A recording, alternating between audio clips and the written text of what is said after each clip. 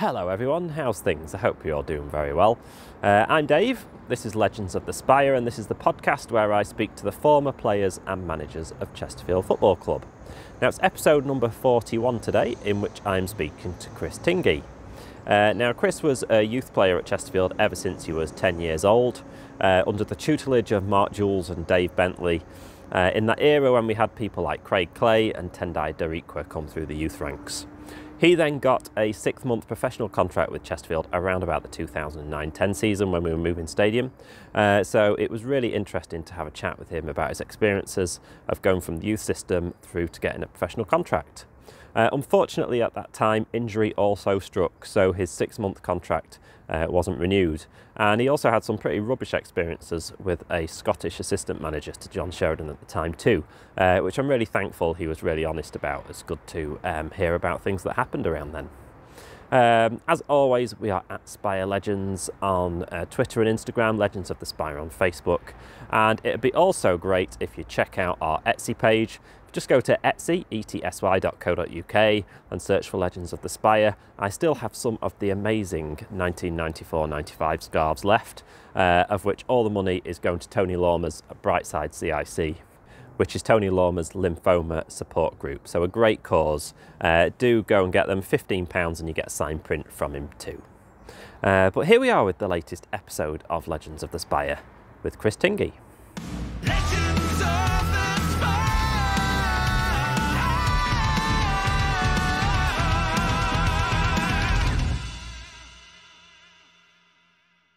So you were born, born early 90s. So were you at Chesterfield from really young, weren't you? Yeah, so 1991, yeah. So lived down the road from Saltergate, so from Ashgate, lived at the back of Ashgate Cross School. Huge Chesterfield fans from being young. My dad had taken me to the games from being 3 or 4 years old in the Cop. He used to sit me on when they used to have the yellow bars, in the Cop years ago. So he used, before I could really walk, sit me on there and hold me, going to watch all the games and stuff. I think I joined Chesterfield. I think they pretty much may have started the Centre of Excellence. I think I was 10. So from under 10s all the way through, really. So do you remember any of those kind of key moments in the 90s then, such as FA Cup runs as far? I suppose you were really young. Yeah, you know what? When you really think about it, you can kind of little images crop up, the Old Trafford one. I don't know why it sticks in my mind, but I remember my auntie, who was stood next to me, was screaming as towards the end of the game when Julesy was running down the left with the ball. I don't know why that comes to mind. But yeah, there's pictures of me with my dad when the Bury game, the playoff game, a couple of years before or the year before. There's a picture of me there, but I don't really have much memory of that. But my first memory of going to games is probably stood in when you used to be able to go in the away end when it was Nicky Law's team, when there was Luke Beckett and David Reeves up front. That was my first proper memories of going to the games. But we used to have season tickets every year, pretty much until I was 15, 16. Cool. So who were the players that you first really liked then? Because were you a defender? I got that right. Yeah. Played all the way through playing from under 10s up. I was pretty much playing centre back, or when it was 7-a-side as a defender.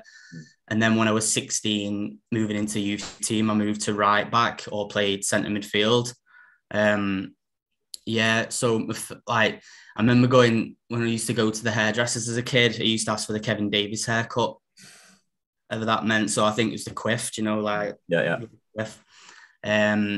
But yeah, I remember David Reeves obviously was a big player back then, wasn't he? And Luke Beckett for that year. And then he always used to get a couple of wingers on loan. I always remember Jamal Campbell-Rice when he first came, and you used to just get excited, because that time it was always kind of relegation, wasn't it? With Chesterfield, trying to stay up in League One. And then they used to get a winger in, Jamal Campbell-Rice or Kevin Hurst or someone like that. And he used to get excited, going to watch the games. So very 4-4-2, wasn't it? Yeah, very rigid. Defend if we get a goal, sit back, fall back, two banks of four. Yeah. I miss that in some ways, though. If I ever play things like Football Manager, I'm always like big man, little man up front. yeah, big ball up to 6 foot crouch up front. So you say you're about 10. So that was when everything was kind of going off, wasn't it? Was that kind of Darren Brown kind of year? Yeah, it would have been, wouldn't it? I remember, obviously, that time with the Nicky Law thing. I remember the songs in the stands, about Darren Brown and what was the guy's name that from the paper? Harry Harris, was it, or someone? And everyone in the stand used to sing them songs about them. So I remember that. And when I started there, I went to Sheffield United from about 8 and 9, and I had trials there. Up at their training ground, we played a game and I scored a couple of goals.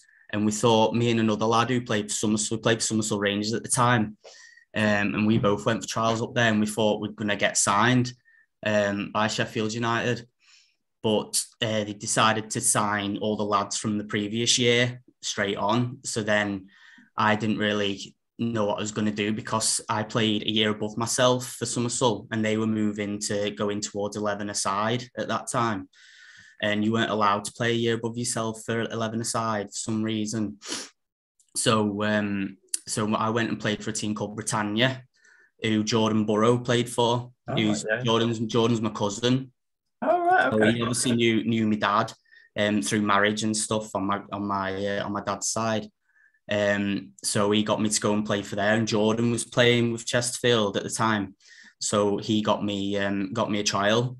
So then I went down Chesterfield and got signed. So they didn't used to play games then for Chesterfield. They used to play for like a Sunday team. So I used to go train with Chesterfield, and then it was only a couple of years later you started playing the games for them.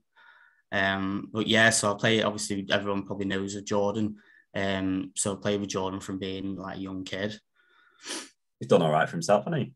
Yeah, he really has. I mean, I look at, and we kind of had the same situation at Chesterfield, when we both got signed pro, and he did the right thing and carried on, and like stuck with it, and he went up a league, didn't he, actually, after he got released, so he's done really well for himself. Yeah, definitely. So at what point then do you kind of start to become ball boy and stuff like that? Because if you're there from 10, I'd imagine you don't do any of that stuff until you kind of... No, it was...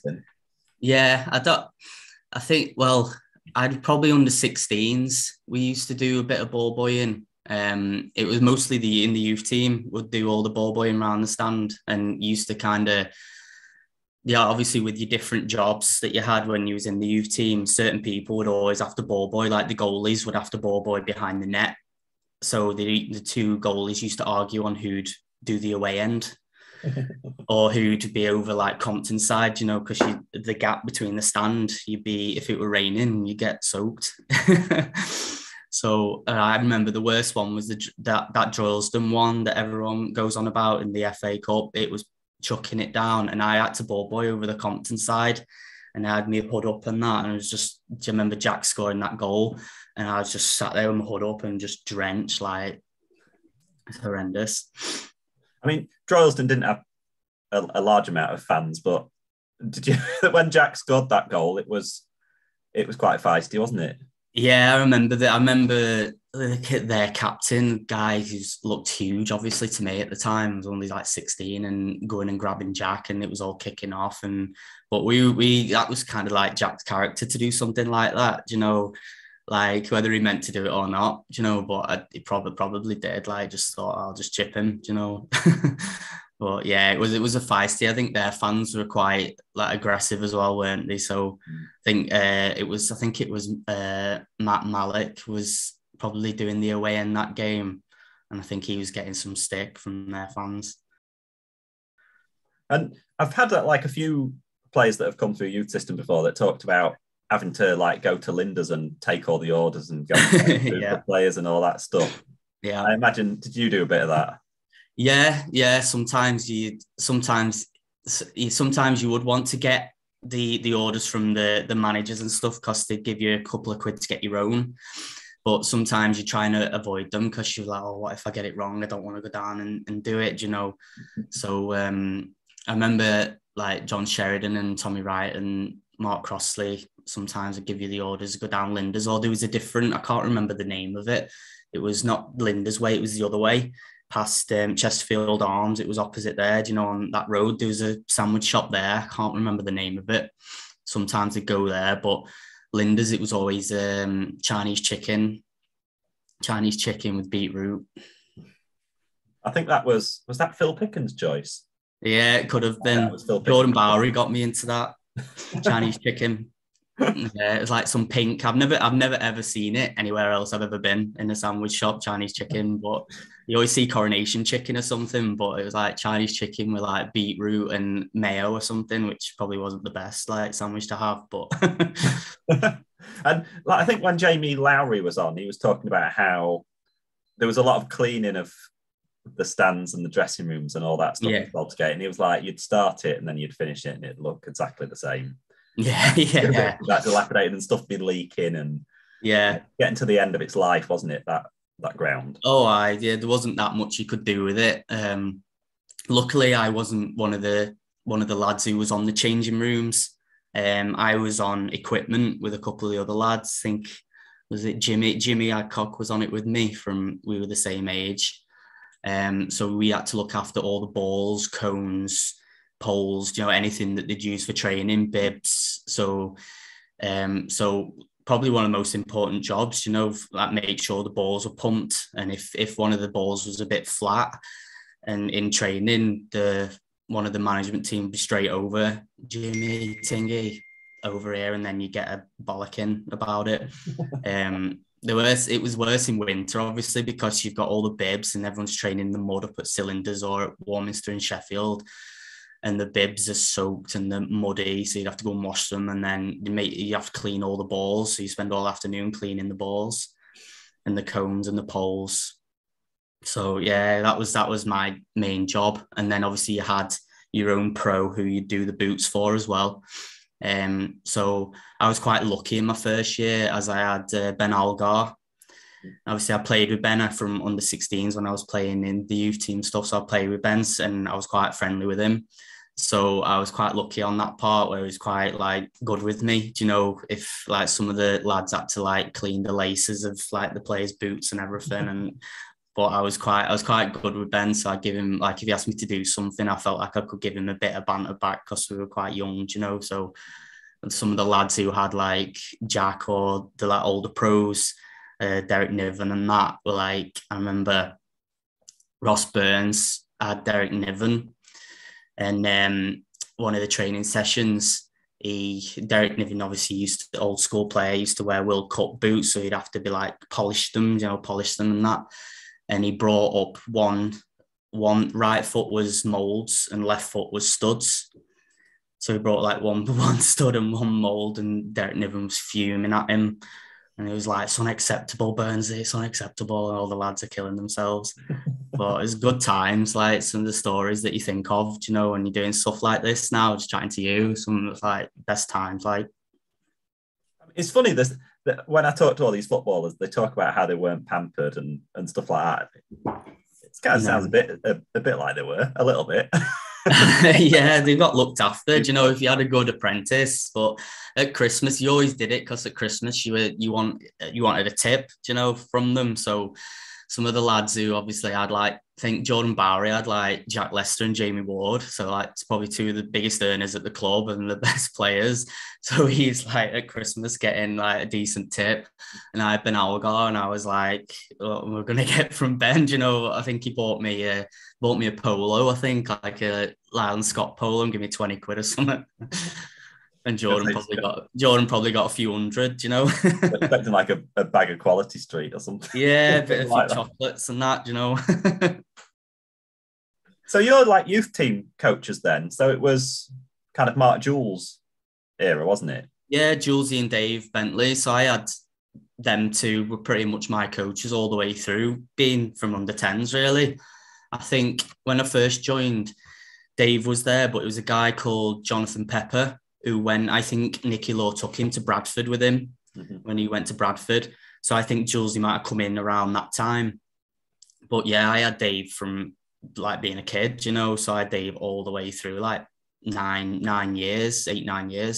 So obviously you build up a relationship and he knows you inside out and knows what you're good at. You know, as a kid, I was probably not the best player. I was a bit podgy. You know, I was all right player, I was a good defender, but I was a bit podgy. And then when you reach a certain age of puberty and that, and you start to grow, I nearly got released. I think it's probably under 12s, 13s.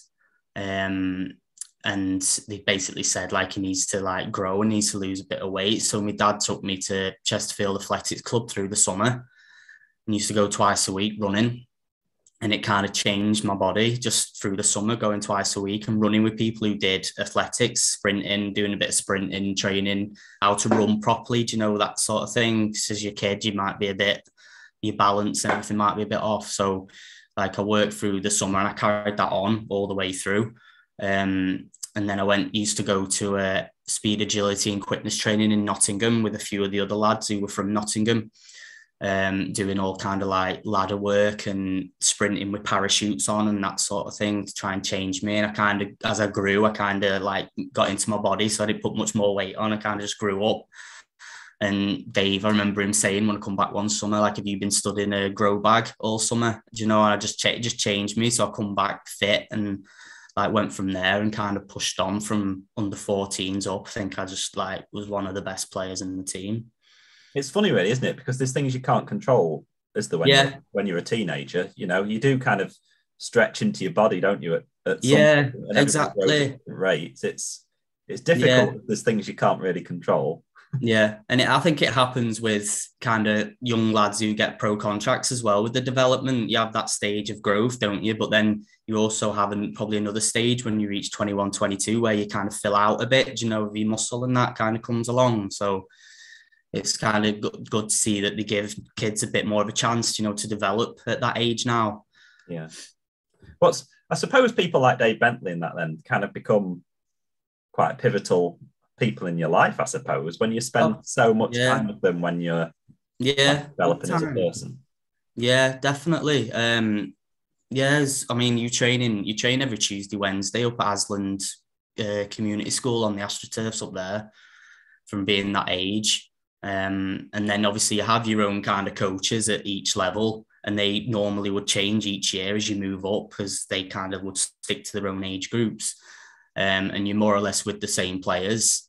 I think most of the lads who I played with in the youth team at my age were probably with the team from being 12, 13. We had a really good group and we were probably one of the best age groups all the way through. And Dave would always make an effort to, like, on a Sunday when you've got all the age groups playing, he'd spend a lot of time watching us, you know, and giving stuff on the side and that. So yeah, and I think it kind of showed probably when at that second year when 5 of us got pro contracts, you know, out of the team, more probably could have got them. Do you know, there's some really good lads who probably didn't get them, who went on to even a few lads went to play in America and stuff, you know, and did quite well. So yeah, we're a really good age group and you make friends for life, you know, growing up together. Probably when you reach probably 15, kind of 16, I remember starting because Julesy would take the under 16s. So he probably would take that. So he could potentially see anyone who could move up, you know, to play in the youth team potentially at that age. So at that age, there was like Craig Clay would go up and play in the youth team quite often. I used to go up a couple of times. I think Ryan Granger might have gone up and played a couple of games.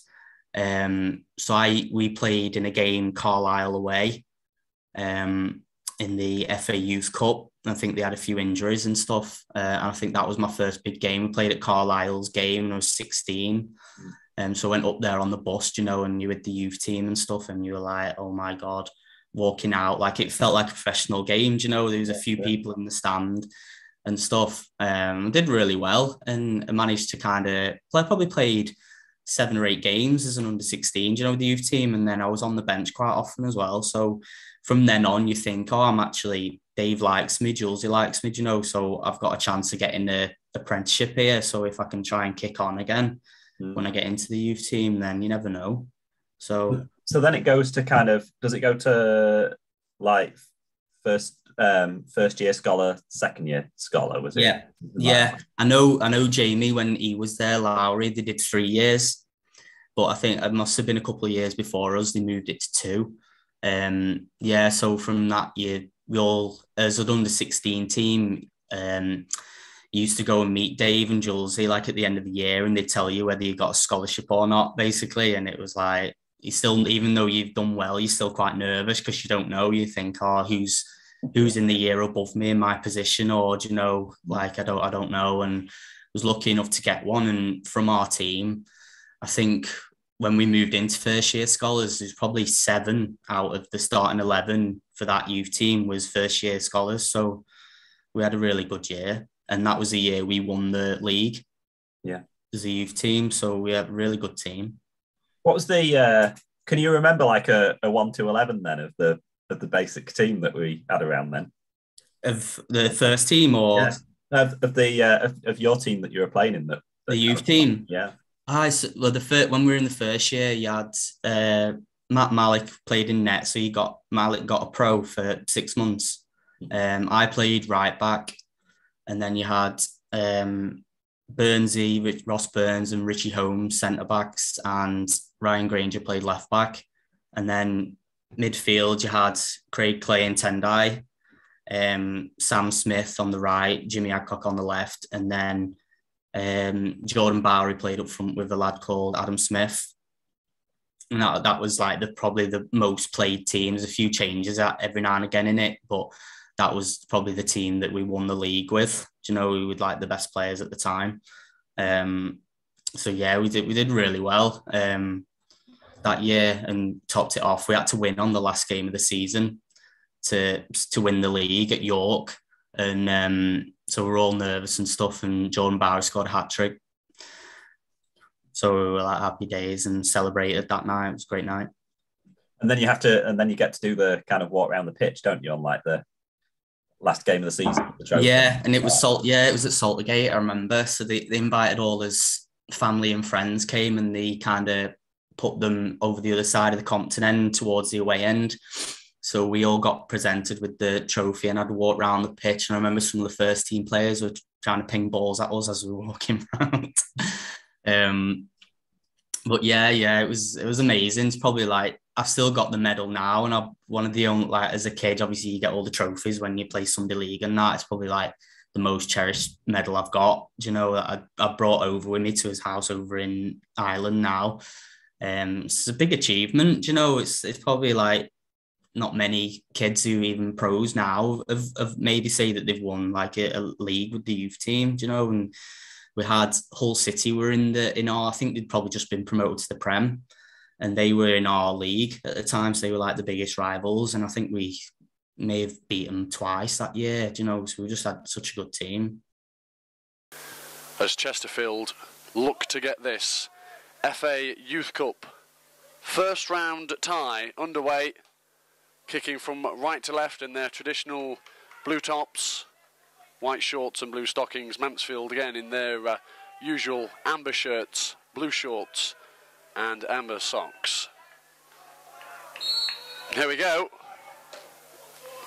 Expect a bit of blood, guts and certainly thunder, and already inside the opening 10 seconds Chesterfield have put the ball into the back of the net.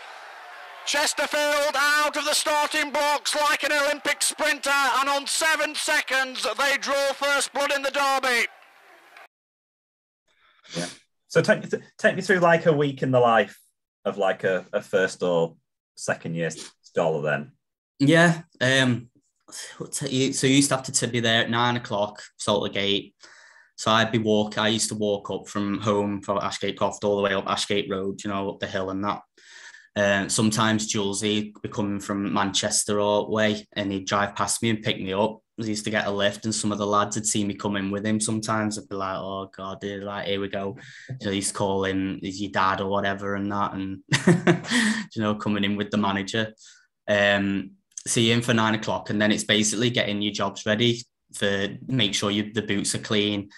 If it's a Monday and there's been a game at the weekend, all the kit would be there. So the lads who were on kit would have to go out and sort all the kit.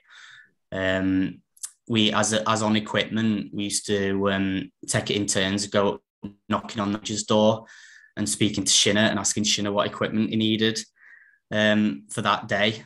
Obviously, as a kid, you're quite scared of Shinner because obviously he's a big guy, he was an absolute animal, and so you used to like take it in turns, like you go and ask him, no, you go and ask him, and whoever lost, like go and ask Shinner and get all the equipment ready, take it up to training in the minibus, set it all up for them, do your own training, and then clear up after the first team have done their training, head back, all the jobs in the afternoon, changing rooms, stands. If you were lucky and you didn't have to run in the afternoon, you go and get your dinner and you'd just be rushing to try and get the jobs done, all day. So you could get home and you probably finished on average at like 3 o'clock, 4 o'clock, if you were lucky. Or when Dave, sometimes you'd be finished and he'd like leave you another hour just sat in the changing rooms for like a bit of team bonding, just to chat. And some of the lads want to get back to Nottingham on the train. Wednesdays, you used to go to college.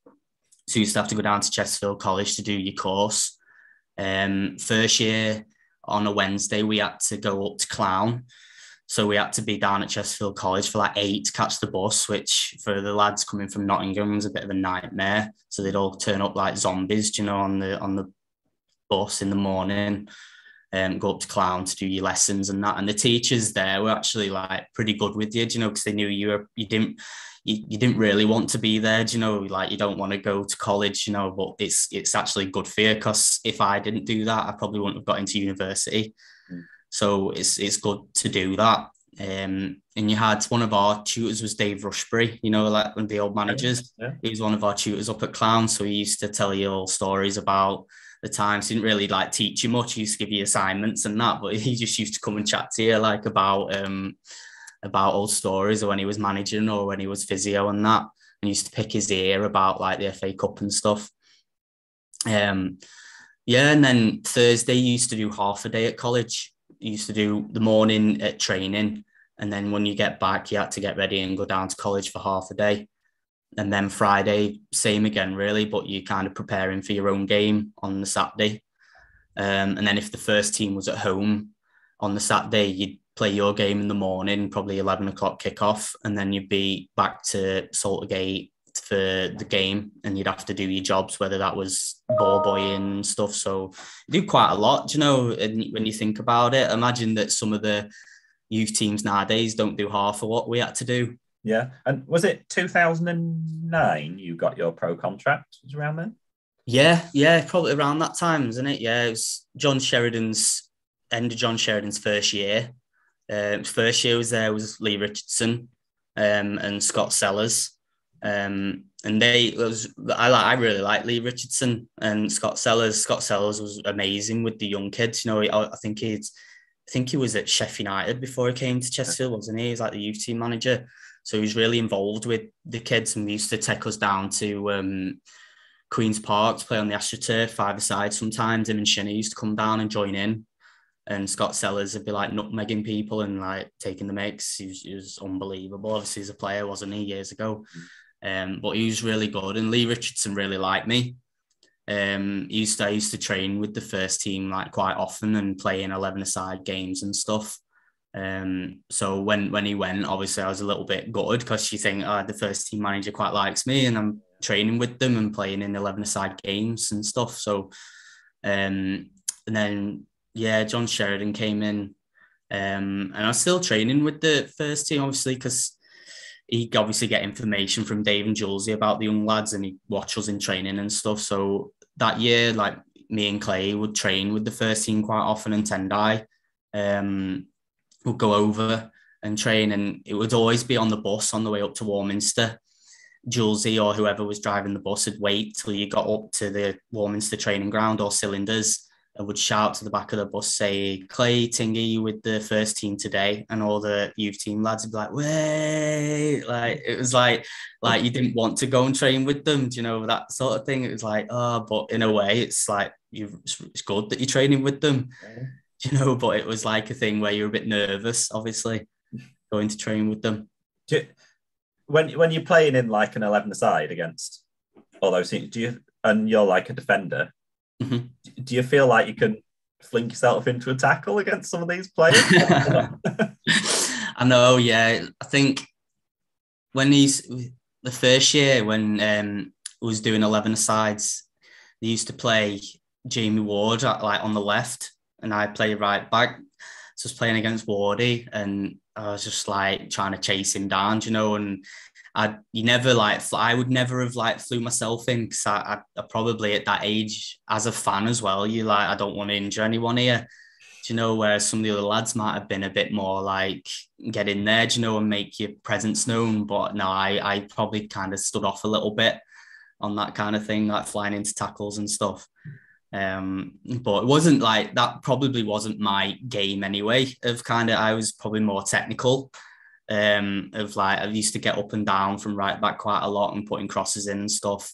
Didn't mind tackling or anything, but it was probably wasn't the best side of my game, defending. I was probably more of attacking fullback, really. Yeah. So you obviously got a contract with quite a few others. Yeah. Was it like a 6-month contract, something like that? I had the knee injury halfway through the season as a second-year scholar. I did my medial ligament and damaged my cartilage in the inside of my knee. And when I did it, Mark Mullins was the physio, and he thought I'd done my ACL because like within like 10 seconds of doing it, my knee was massive, just swelled up. It was huge, and I couldn't bend it. I couldn't do anything. It was horrible. I think I went into a divot in the ground, and my knee just kind of collapsed inwards. So that's probably why I did my medial in the inside of my knee.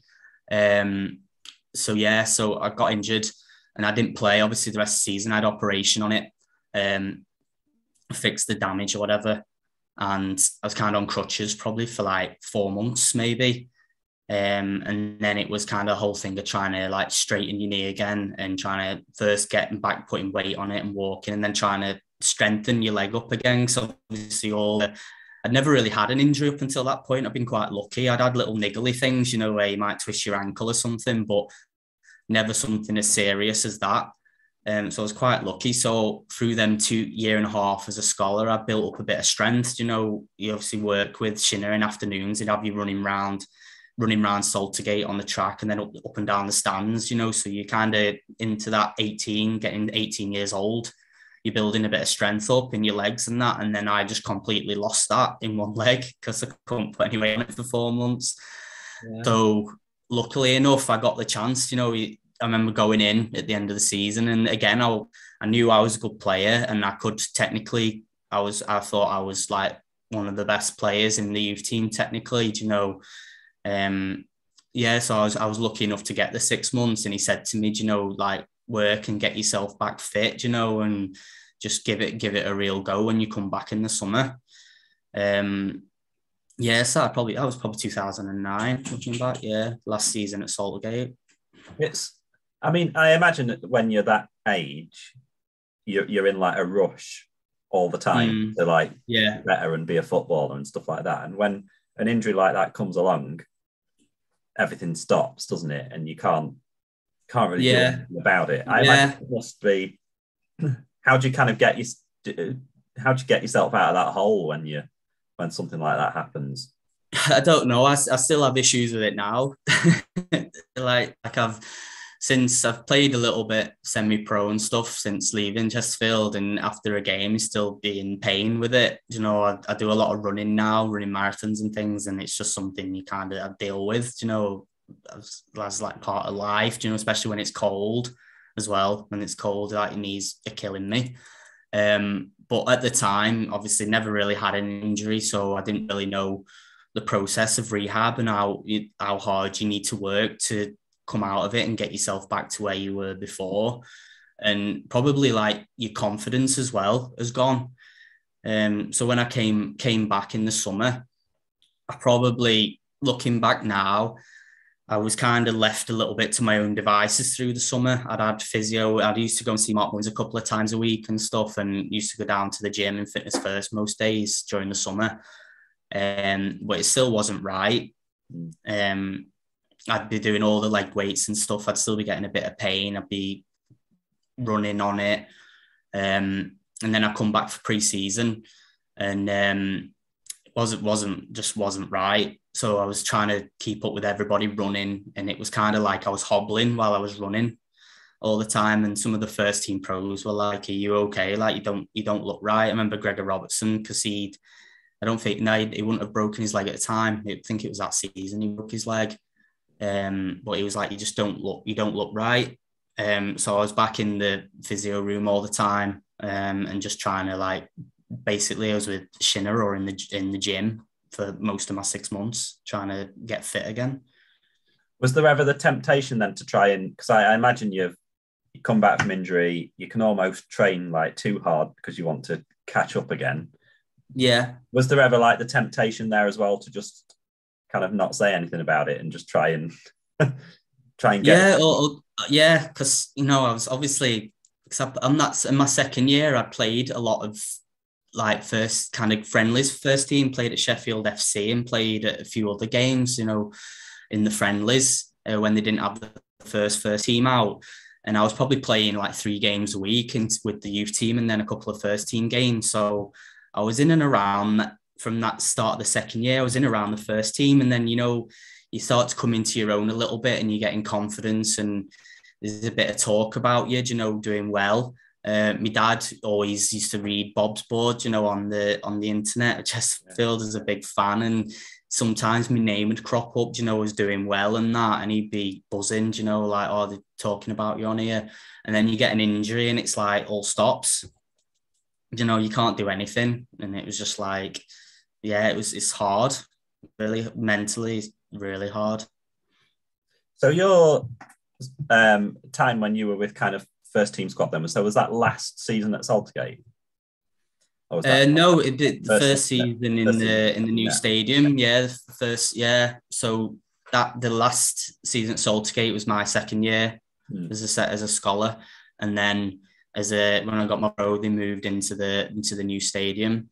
Yeah, I think I played one reserve game on it towards the end of that 6 months. But you'd obviously be in the stands watching the games all the time. So it was a big move from going from Saltergate, down to this new stadium. It was awesome, and the crowds obviously went up, and yeah, it was great. It was really good. So then you ended up kind of getting released, didn't you? So yeah, how did that all kind of happen? The last month, to be fair, I think I'd worked, like, Shinner was brilliant with me. I know people like don't talk highly enough of him. He's an unbelievable guy, and like, no, there's no messing with him. It's kind of like you work your ass off when you're with him.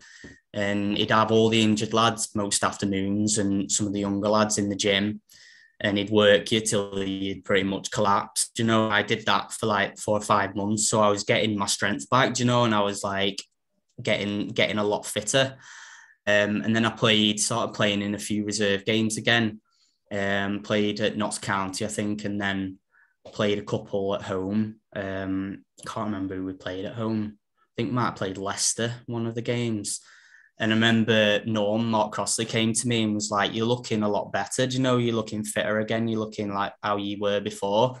And I said, "Yeah, I feel like I'm coming along." I was worked my arse off, to all that 6 months to try and give myself a chance, like twice a day, training and in the gym and running, and like really hard work, and you was knackered. But I tried to give myself the best chance I could. So I knew it'd be difficult as well, because only you're getting a 6 month deal and you come in 4 or 5 months injured. It's going to be tough, isn't it? To try and make your mark at all. So I remember I actually got called up they were doing like a press conference sort of thing upstairs with some of the players where people from the media could ask, and I got called up to do it. And I was like, "Oh, really?" I was like, "Right, okay." And a few of the other lads. And I remember Phil Tooley asked me a question. It was like, "Chris, you've been injured. Like, how are you feeling here?" Like, Phil was always a really good fan of mine. Whenever I was in the youth team and stuff, he'd always like come and chat to me. And used to ask me if I was related to Phil Tingay, who used to be like one of the goalies at Chesterfield. I'm not related. I don't think I'm related to Phil anyway. Maybe a distant relation, because I don't think there's many Tingies around, is there really? yeah, so I was doing like this press conference thing and asking me how I was, and I was like, yeah, I've like played a few games, coming back. And then assistant manager Tommy Wright called me and says, "Oh, Gaffer wants to see you." And then I went down to see John Sheridan. And he just said, like, "Look, the chairman's only letting me have so many players on the team, you know, like 25 or whatever, and I want to bring certain players in, so we're kind of just going to have to let you go." And that was kind of it. So how do you, I don't know, how do you kind of react to that? Because it's... Yeah, probably not well. Do you know, being at the club, do you know, from 10, I was gutted. Do you know, I probably just like went home. I think I didn't drive at the time, so I used to have to get the bus into town and then down. So I think I just started going home, and my dad came and got me on his way home from work and was like, "Don't worry, do you want me to go in and chat to him or something? Do you know, do you want to go and talk and find out why and stuff?" I was like, "No, Dad, just leave it. It's, you know, I'd like worked hard, you know, try and come back, but it wasn't meant to be." So yeah, kind of from there, just kind of, you probably hit rock bottom, don't you? You know, you're great, you're playing for your hometown club who you've supported all your life, and then things don't go well for you, and you've kind of worked hard to try and come back, and then you get released, and you're just like, what can you do? Yeah, and I've spoken to a lot of players that have had like 10, 15-year careers that have then had to retire because of injury or stuff like that, and they all talk about how, you know, didn't watch football for 6 months, weren't interested in it, just didn't want to, sick of the sight of it. Yeah. Was that kind of like it with you as well? 100%. Yeah, I totally fell out of love with it. I think even probably watching like Premier League games, you know, on Sky and stuff, wasn't bothered. Wasn't bothered. I just, like, I remember probably a couple of days after I finished, I was getting phone calls from people. So I got a phone call from, don't know if they were like a football agency or something, but they used to, like, lads who got released used to go over to like Sweden or Iceland, places like that, to go and play. And I got offered to go and like actually sign for a team in Sweden. They must have rang the club and maybe they've like given me a good reference, you know, say he's a good lad, he just needs to play. And I just wasn't interested. Just completely just fell out of love with it. As looking back, it's like you could, if you knuckled down, you know, and just thought, right, you've got rejected, like, but it's not the end of the world. It's one person's opinion of you, you know, at that time. And I don't think his opinion of me was bad. I think I always got like well with John Sheridan, one of the assistant managers that too well with. To be fair, he was always on top, and like probably call it bullying nowadays. How he was with some of the young lads. But John Sheridan was really good with me, and I don't think he had a bad opinion of me. I just think it was probably bad timing for me with injuries and stuff. Yeah. So just completely kind of cut football out of my life, probably for a year, 2 years. Just not interested. Played five-a-side with my friends now and again. And was going to the gym probably for my own mental health to try and keep fit a little bit. But like in terms of like going back to playing football and that, I was not interested at that time. So what did you end up, what kind of, not shook you out of it, that's the wrong way to put it, but what kind of mentally kind of turned you around then? Because you ended up going to university, didn't you? Yeah. So I think obviously like being injured and stuff, you're not around the first team as much as what like the lads who are training every day are. So I kind of didn't have that connection with a lot of the first team. I'd talk to them like before training and stuff and around the place. But when you're playing in a team and you're part of a team, there's a different feeling, you know, with lads, and you make a bigger connection because it's like you're all together. And I really wasn't like part of that because I was always on the outside as an injured player and stuff. And so I kind of missed that. And then when I got back training, assistant manager was like, he was I don't know, he just used to be on your back all the time. And I'd gone from like kind of, it may be because it's like men's football and he's trying to test you, you know, as they say nowadays, when they get on your back, they're trying to test you, but it was like every day, all the time. And I don't think I reacted well to it at the time. It kind of got on my back a little bit and kind of got my back up. So it kind of like ruined a bit of the experience for me, where I was kind of thinking in the morning, like, I don't really want to go in. train as well because he's like getting on my back, but you've worked so hard to get to this point, like go in and work hard. So I used to just go in and get my head down, work.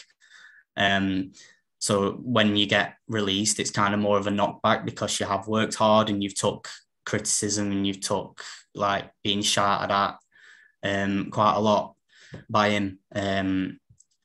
So it was tough. I can guess which guy it probably is if you talk. Yeah, we could. I don't. If we want to say names, I don't know if you want to say names, like, but it's small guy. I'll say. Yeah, he was. I remember Drew Talbot said to me when he could see like it was getting to me a little bit, and he says, "Have a go back at him." He says, "Have a go back at him." He says he did it to me when he first came in, and I said, "I'm not a kid anymore. Like you can't speak to me like that," and he didn't do it again. But when you're that age and you're just going into the first team, you don't really want to like say anything back to you. You just kind of take it, you know, and it kind of just like, I don't think some people might react well to that, but I don't think at the time that it was the right way maybe to speak to me or to like motivate me, you know, to keep going, really. I suppose there's still, because when I spoke to Paul Cook recently, he talked about how footballers from when he were playing had to change because it was all very different back then and it's all very different now. And it's like these people have to change, but some people just can't change. So I'm guessing there were still people around the club when you were there.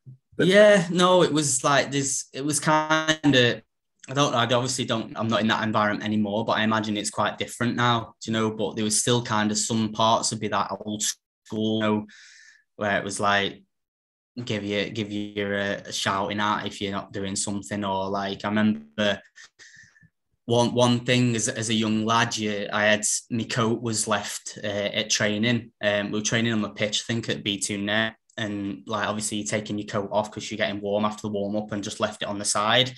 And I finished training back in the changing room in coat, and he comes in with it.